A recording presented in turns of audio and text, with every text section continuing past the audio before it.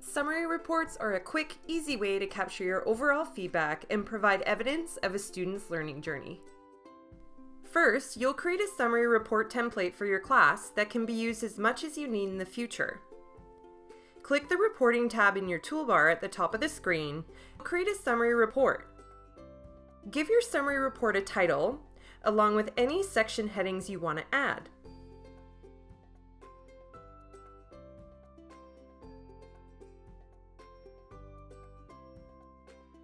Enter in your overall feedback in the default summary box. The default summary is where you could, for example, explain what the entire class did for that reporting period or provide specific details about a core subject. You can choose your content fields by selecting either assessment, photos, or both. When you begin marking the students you've tagged in this template, you'll see that the assessment area creates a text box where you can leave specific notes about each student in relation to what they learned that reporting period.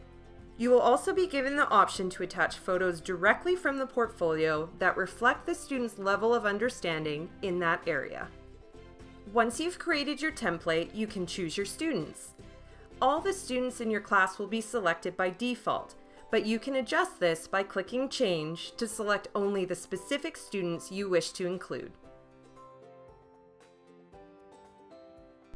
Press Save once everything is to your liking and you're done creating your summary report template. You will then be redirected back to your class page where you'll see a number of different options you can use in addition to posting. To complete a summary report for a student, or if you notice anything in the view area you wish to change, you can click Edit.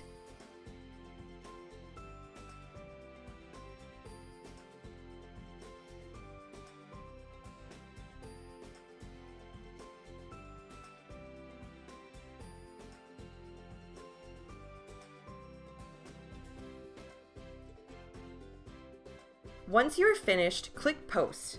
If you aren't ready for this to be public quite yet, you can select Save Draft to keep it private until you're ready. Click View to see an example of what this summary report will look like. Once you have viewed the summary report and are happy with it, you can print it right from this view. Keep a hard copy of your report by clicking Print. You will then be brought to your print preview. Create a digital copy of your report by clicking Make PDF. Once it's ready, click Download PDF to save the report to your computer. To share the PDF, you must first post the summary report as opposed to having it saved as a draft. Click Share to send the PDF as a highlight to the student's parents. We also have bulk tools that will allow you to perform some of these actions for an entire class at once. If you have multiple drafts that you're ready to share, you don't have to post each one individually. Click Post in the top right-hand corner of the class page to open a selection screen that will allow you to choose multiple drafts to post at once.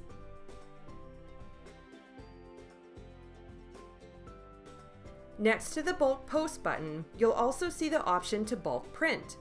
Clicking Print will open a Print Summary Report screen where you can select certain or all summary reports to print.